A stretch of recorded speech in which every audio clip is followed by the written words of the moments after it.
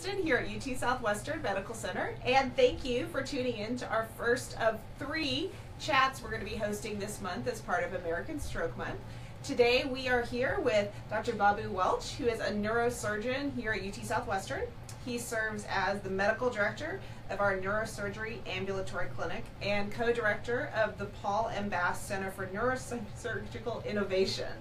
So before we get started, I wanted to remind everybody to like and share our conversation. We'll remind you throughout the time we have, but also be sure you ask your questions in the comments section on Facebook. We will take as many as we have time for during our chat. So let's get started. First of all, Dr. Welch, thank you for taking the time out of your busy schedule to be here and chat with us. No problem. And as a neurosurgeon, you have a very you have a different view than a lot of physicians. I'm wondering if you could tell us kind of what is stroke. So what's happening in your brain when somebody has a stroke? So the best way that describe stroke is blood doesn't get where it needs to in the brain. Okay. Right. So it either didn't get there because it was blocked. Okay. It's what we call a dry stroke or an ischemic stroke, and then or it gets out because the conduit or the blood vessel pops. Okay. Okay. And that's what we call a wet stroke or a hemorrhagic stroke. Okay. And so there's a big textbook on stroke, and there's a whole bunch of little chapters that cause those problems. Right. And that can run from aneurysms or blood vessel malformations to what's very much in the media and news these days in terms of our ability to now remove the clots to prevent the long-term effects of these ischemic strokes. Okay. And so the hemorrhagic, the ischemic, but it's very important that we don't lose sight of the multiple causes of stroke that just aren't blood clot strokes. Okay. And what are some of those other causes of stroke? So blood vessel aneurysms or weaknesses in the blood vessel that can pop. They're small balloons that develop over time. There are carotid disease or heart disease, atrial fibrillation or heartbeat irregularities can cause blood clots to go up and block blood vessels in the brain. So those are causes of strokes. But arteriovenous malformations are another way to have a stroke. A fistula or a miscommunication of the arteries and the veins in the brain. Okay. Okay. That's something that's more traumatic. Okay. But you can have a trauma 5 years ago and then have the results now from a fistula. So stroke is really a big, as a cerebrovascular neurosurgeon, that's what I focus on. I can keep busy because there's a whole bunch of different ways to have strokes. So who's at risk for having a stroke or some other cerebrovascular condition? It really depends on the diagnosis of the disease. Okay. Right. So if you are it's probably fair to say that heavy smoking puts you at risk for all of them. Okay. So smoking puts you at risk for aneurysm disease. Smoking puts you at risk for blood vessel disease where the blood vessels start to narrow. So smoking is probably one of the major factors that unifies a lot of the cerebrovascular diseases because smoking creates bad vessel health. Okay. Okay. But then that can be also associated with high blood pressure that's not controlled, diabetes that's not controlled, cholesterol disease, be it hereditary, so that just runs in your family, or having bad diet. Okay. Yeah, they're not all hereditary and genetic. Yeah. Okay. So, but many of the things that we know we should do that we don't, when we don't, put you at risk for stroke. Okay. So your exercise, your diet, you're seeing a doc every once in a while. Right. Right. So that puts you at risk for strokes. Okay. So with that in mind, once somebody has a stroke, what treatment options are available? And it seems like I hear a lot about minimally invasive. Sure. Yeah. Options. And so once you have a stroke, you have to decide what type, where, when. Okay. And again, what's very popular nowadays is to discuss the acute ischemic stroke, and that's the stroke that occurs, and we go through our algorithm of BFAST, where you evaluate your balance, you evaluate the eyes, you evaluate the face, arm, speech, time. So BFAST. That is the one that's happening right then and there, and as soon as you identify those symptoms in that BFAST algorithm that suggests a stroke is occurring, you go to the emergency room. Okay, It doesn't make a difference at that point what emergency room you go to, but you need to get, or at least call 911. Okay. What's very interesting nowadays is when you call 911, then where do you go? Okay. And that's where because our ability to take care of strokes has improved so much over the past 30 years, there are now tiers of stroke systems. Right. There's a stroke system of care, right? And then there are levels within that. Okay? Right. And that can go from something called a critical access hospital, right? If that's where you can go, you get there, and you can at least probably get a CAT scan and some blood work. Okay. If there's a very, very high likelihood that you have a major stroke and a large blood vessel is affected, and we would call that a large vessel occlusion or elbow, okay, then there's a lot of discussion right now. Where do you bypass all these other places to get to a center that can treat you, or do you take your first shot? Okay.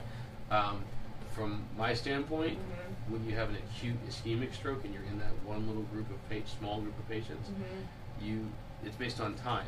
Okay. If you're very good about knowing this is when it started, and you're under a couple hours, then you probably need to get to the closest center that can give you a clot-busting drug. Okay. And that's called TPA. Okay. And that's not available everywhere. It's not available at every center, but a primary stroke center. Okay. Typically has that available. Okay. Now you don't have to be. Okay. But you're pretty certain that if you are a primary stroke center, you're going to have that available. Okay. That brings up a good point. So we here at UT Southwestern are an advanced comprehensive stroke center. Right. So what does that mean for patients? So what that means, if you go from primary stroke center that can give the TPA to a comprehensive stroke center or an advanced comprehensive stroke center, then that says that we have the ability 24/7, 365 days a year to get you to the hospital, get you treated with TPA, and if the large vessel is occluded, so that elbow, then we can actually go and take that clot out within the appropriate period of time. Okay. And what differentiates the advanced comprehensives from the others is 24/7, 365, 2 rooms running at the same time. So we've probably got the largest clinical group, okay, of fellowship trained, completed training physicians that can work together from neurosurgery, neurology, and radiology. That's something you've said before, that that the team approach to stroke care is incredibly important. That's right. And why does that make a difference? Everybody thinks a little different. Yeah. Right? And so as a neurosurgeon, I may be trained to work in crisis mode a little longer. Right? As a radiologist, my ability to look at imaging and understand how imaging can help me, that's where my base was. Right? Okay. If I'm a neurologist, right, my neurologists are masters at diagnosing diseases of the neurologic system. So if it's not a stroke, but others think it might be, that very well trained neurologist can pick that up.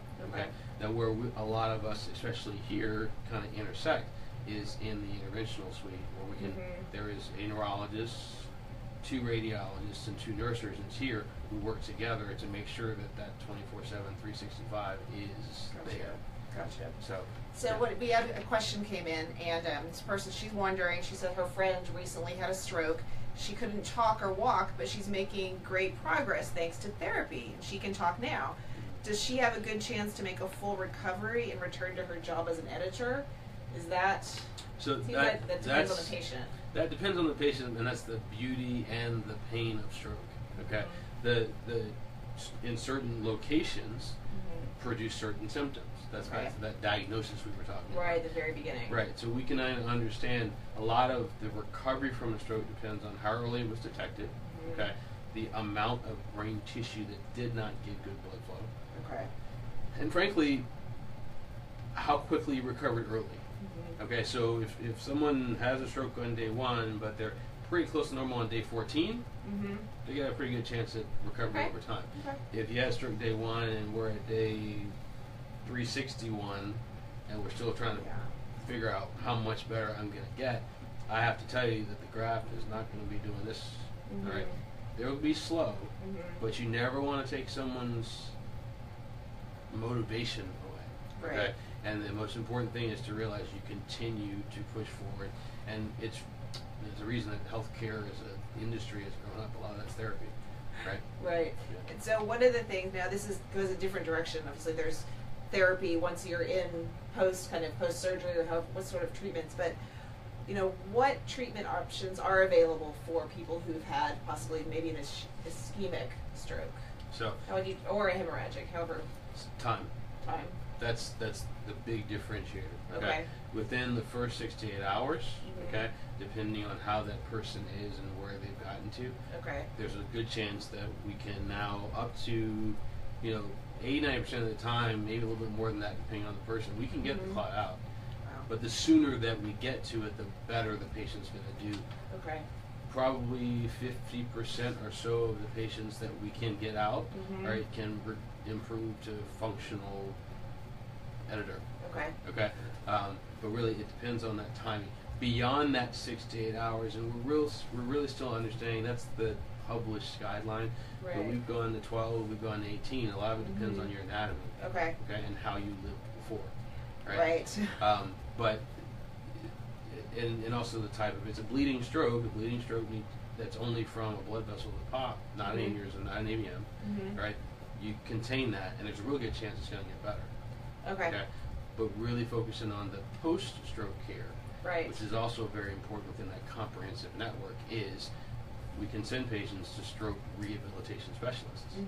Okay, we're very focused on getting patients moving back to what they were doing before, and supporting the family. Right, there's a big deal about that. Strokes don't happen. You don't plan stroke. Okay, so when you don't plan stroke, the family doesn't plan stroke, and family has to adapt for that. The patients who do well have good social networks. Right, and it's not just family; it's friends. It's right. But what we're working on a lot now is educating that component of the patient, family, to make sure this is what you could expect, this is where we're going. And we didn't know that before. Yeah. Right? And we're learning a lot more from that psychological aspect of stroke. Recovery. Yeah. So we have another question. This is from Christina. She, I think she saw your bio, wants to know, what is endovascular surgery? Okay, so endovascular neurosurgery or neurointerventional surgery or interventional neuroradiology are all the same thing. Okay.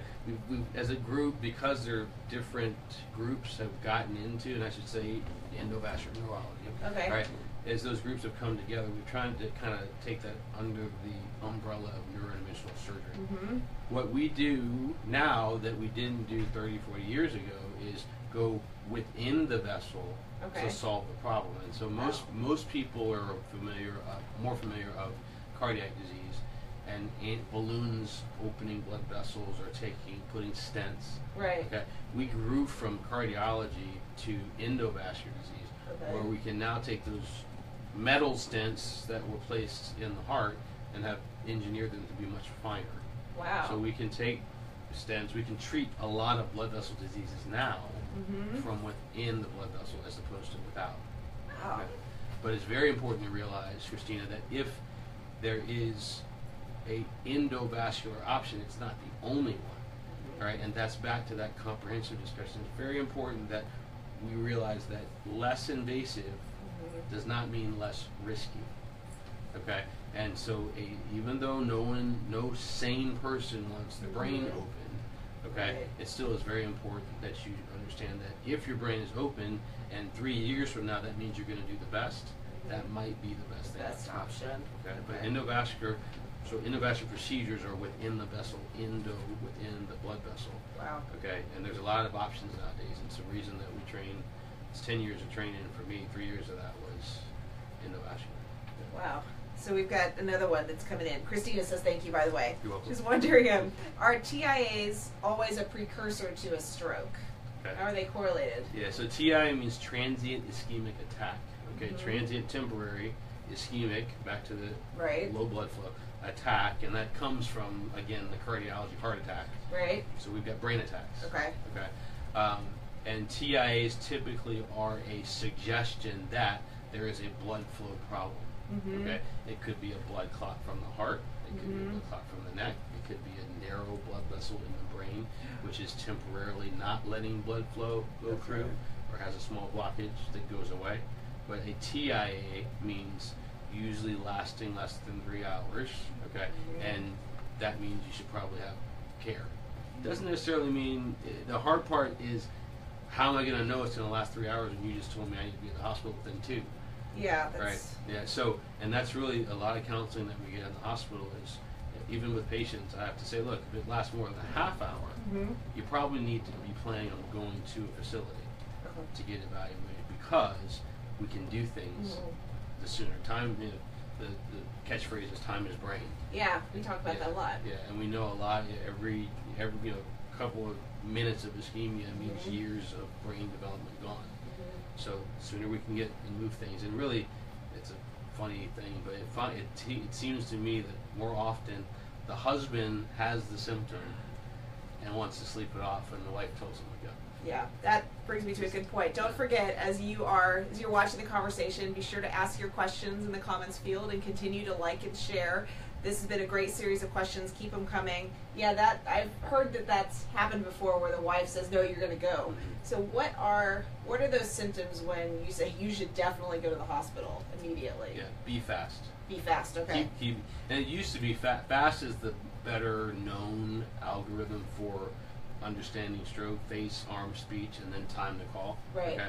But when you add B and E, the balance and eyes, typically fast meant carotid disease, which is going to the front part of the brain. Those are the main arteries. Right. But there are 2 little known arteries in the back called the vertebral arteries, which are very important because that circulation serves the brain stem, and the back of the brain, and that part of the brain is very crucial. Okay, and so if we add balance and eyes, we can be a little bit more sure where we are. We don't miss somebody who's a little dizzy that might be having a posterior circulation stroke. Okay. And that dizzy, and those are the ones that are the worst. So why are those the worst? They serve the brainstem. Okay. And the brainstem is that point where you go from the spinal cord to the brainstem before you then make your way up to the big lobes of the brain that we all know about. Okay. Some people would call that the primitive brain. Okay. Whereas the more developed brain, which is why supposedly we're smarter, I don't know if we're showing that these days, but that's the more developed part in the human brain is the larger cerebral hemispheres. But the brainstem is that reflex, blink your eyes, chew, swallow, okay, breathe. Right. Okay, so brainstem stroke is significant. Okay, and so that posterior circulation serves the brain. Okay, here's another question that. Remember, we can't answer cases about. We can't answer specific questions about cases, but we can answer generally. And so this one, she's wondering. My mom had a stroke while recovering from bacteria meningitis. Is her risk for a second stroke higher because of that previous? So that's a great question. A lot of that meningitis-related stroke typically goes back to how it affected the blood vessels. Okay, so if the blood vessels were affected and caused narrowing. Right, then the possibility of a stroke is higher than someone with narrow blood vessels or low blood flow. Okay. Okay, and so it's really important to know how those blood vessels look in mom who had meningitis. So if they didn't narrow, then it could be that probably same risk she would normally have. Correct. Okay. Okay. So somebody said, "Hey." So one of the questions that came in ahead of time was they were wondering kind of what's on the horizon in terms of emerging technologies for stroke treatment. I mean, what do you have to say about that? So the fastest move early on in my training, stroke, every 6 months you were learning something new. Okay, a lot of engineering, a lot of technology, a lot of that was geared towards the care of brain aneurysms. Yeah. Okay, and so in this world, aneurysms have kind of gone from mostly surgical to mostly endovascular. Okay, in my own opinion, probably a little too much. Okay, but because it stops people from getting that global opinion. Okay, but so aneurysms I think have stabilized more or less, even though there's certain locations where we couldn't get to that we're working on getting to. Okay, and so there will be a lot more endovascular treatment of aneurysms in the And that's where it's in the vein. That's where it's in the artery. The artery, okay? Thank you. And the artery itself is weakened over time. Okay. Right. The really fast moving now, and really since 2015, when we got a lot of research that said we can treat stroke, acute ischemic stroke, is how do we get those clots out faster? Okay. And how do we, the clots that we can't get out, why not?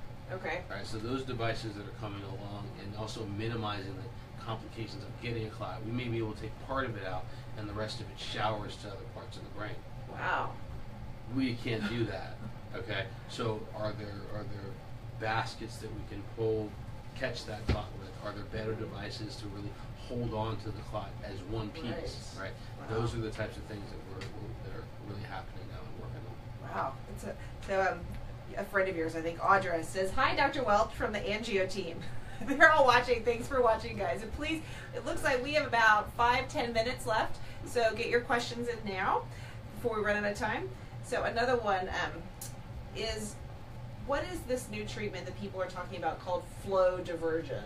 So how does that work? Flow diversion is probably that's back to the aneurysm treatment. Right. Okay? And where in the early 90s we were able to go within the blood vessel, fill the aneurysm with coils, types of metal that cause clot. Okay, we realized that you can only coil but so much, and it wasn't very permanent. Even though the coiling treatments have gotten very good and they're a mainstay of aneurysm treatment, we now understand that it's not just that little weakness in the blood vessel. It may be a segment of the blood vessel that's affected, or the aneurysm itself may be so large because we found it at a later time. We now need to reconstruct that segment. So we've taken stents that kind of look like chicken wire, okay, that serve to hold the coils in the aneurysm, okay, and we've now gone to stents, tubes of metal that look like stockings. All right, so that stocking doesn't stop blood flow from getting into other places, but it diverts most of the flow through the stent, which then will cause clotting and eventually scarring of the aneurysm. So that is probably the most new way to treat aneurysms of the brain. Okay, now those are only indicated for aneurysms over a centimeter. Okay, and at the front part of the brain. But as people who like to innovate in neurosurgery, we push it a little bit. Okay, but that's very important that people realize. I had a patient in clinic yesterday, and then they came to clinic for flow diversion. Okay. But what I have to do is say, okay, step back. I know that's the latest, greatest thing. But do you know why that's not good for this aneurysm? So we should think about all of our options. But you have to make sure that you ask many questions and ask them twice. Right? No one ever should shy away from a second opinion. If they do, you probably shouldn't be there anyway. That's a good question, actually. When somebody comes in to your clinic, what are some good questions that they should be asking? So it's not even asking the question, it's tell me about you. Okay. Because I want to know what the therapies that we have to help, if they're indicated. Okay. How does it best affect your life and what you want to do. Okay. And so that helps, and when you have that conversation with the patient, it helps you kind of understand what's best for that one. Okay. You can't all be the textbook patient. Okay. We're all not Hugos, right? So it's dating myself, right? That's all right. I got it. Yeah. So, everybody's a different model, a different brand, right? And so you have to kind of tailor the therapy to that patient. Patient should be just like we're talking about it now on Facebook. Right. They should be able to participate in their care and make a good decision. Okay. And that means ask questions, but in terms of what therapies do you offer? Why don't you offer this therapy? Is this something that you're accustomed to doing, or is it new? There are a lot of new things in cerebrovascular neurosurgery. We talked about that, right? You're going to find certain things that only certain people have done, right? And most people haven't done many times, right? Okay, so it is in a moving field like this, okay. You have to ask your questions and then be comfortable. I tell all my patients, you have to be okay with me. Okay. You have to, and if you're not, I'll find you somebody you're more comfortable with. Right. You have to be okay with understanding your diagnosis. Right. If you understand what you're about to go through, you're going to do it better. Okay, and then the third thing is always, is your family there to support you in what you're about to go through? If we can't say yes to those three things, then we're not. It's not a good fit. We're not quite there. Okay. Okay, and we may need to sit down and talk a little bit more. Okay, or maybe you need to understand more about your disease. Right, Gotcha. and that's our time. So, is there anything? We're wrapping up. We've got a couple minutes left. Is there anything people can do? And we talked a little bit about this to prevent a stroke. It sounds like it's a lot of stop smoking, watch your diet, exercise, and you don't have to go spend a day with Dr. Welch in the OR. Right. Is or the angio suite. Or the angio suite, yeah. So. Is there anything else you would tell people? I think you understand a big gap a lot of times in the clinic is what's your family history. Okay. All right. So understand what risk you might have been born with. Right. If every family member had an aneurysm, might be a good chance to have a discussion about that. Okay. But I do say the same thing almost every time. The things you know you're supposed to do that you don't. Okay. You probably should more, because we don't stay healthy to not get sick. We stay healthy so that when we get sick, we get through it. Okay, and that's the most important thing to understand. And stroke is no different. A patient who was jogging on the treadmill was unfortunate enough to have a stroke. Okay, if they've been jogging on the treadmill a lot, they were going to get back to jogging on the treadmill. Okay, and on that note, probably one thing to really bring up. There's another type of stroke called there's another type of vessel disease called dissection. Okay. Dissection? Dissection, and that's a tearing of the blood vessel that may be traumatic. It may be whooping cough. Okay. There's a lot of other reasons for separating the layers of the wall of the artery. And the reason I mention that is a very common reason for stroke in a young person. Okay. All right. So, we talk about classic patients. So the 20-year-old female jogger. Right. That is the textbook. Okay, and that was the person who was not supposed to have a stroke. Would be the first time. Right. Okay, so know your symptoms, know that, understand that BFAST algorithm. Know you have a choice about where you go. And I'm not saying come to UT Southwestern, okay, but I'm saying make sure that you understand the facilities in your area. And we're very fortunate in Dallas to have. There's only one advanced comprehensive stroke center that's here. There's another one of those in Houston, so 2 in Texas. Okay. But there are, I think, and they changed, but about 8 comprehensive centers in the Metroplex. So you can get somewhere, all right, but you have to know where you want to go. So you have stroke risk factors, and you had stroke before, right? You might want to have a plan. Okay. Okay. If I have a stroke, this is where I want to go. Put it on your phone, right? EMS knows where to look. Good idea. Yeah. Okay. Well, with that in mind, we're wrapping up. We've got about 2 minutes left. Is there anything else, Dr. Welch, that you would like to share? Possibly maybe the BFAST message. What does that mean again? Well, BFAST is balance, eyes, face, arm, speech, and that's what you and your family should know about taking care of family members with stroke or friends. Okay. Another little thing is what's changed a lot in stroke and stroke. This whole stroke wave in terms of us being able to care came from trauma, came from cardiac arrest, okay, and now it strokes the thing. Who's played a lot of role in that is the emergency medical system. Okay. Right? Emergency medical services and the EMS and the ambulance and the folk that get you to us, right, are really learning now about stroke. And so we're doing a lot of work trying to educate EMS about stroke so that the patients get to the right place. Right. There's a lot going on. Right? There's a meeting in Austin right now where we're trying to talk about that and make sure that those things develop, because the stroke system of care is still in its infancy, and patients have a lot to say about how they fit into that. And I would say, speak up. All right. So definitely speak up. And I am going to take one last question. One last. She says, my mom recently had a minor stroke. What are some ways she can prevent another one? Understand why you had the stroke, why she had the stroke. If it was carotid disease, if it was a narrowing in the artery. Understand if it was hypertension, diabetes. Understanding why you had it is the first step in trying to prevent another one. Okay? But once you have the diagnosis, and many people don't know. They walk out of the hospital and they say, they never told me why I had my stroke. Oh. Probably told you, but didn't have you understand it. All right? So call them back, understand it, and then address the risk factors. Gotcha. All right. Well, thank you very much for your time, Dr. Welch. Thank you to everybody who tuned in. The video will be live after this, so feel free to continue to share it with your friends, leave more questions. We will be back next week. We're going to continue our discussion on stroke, so tune in next week at 1:30. We'll see you then.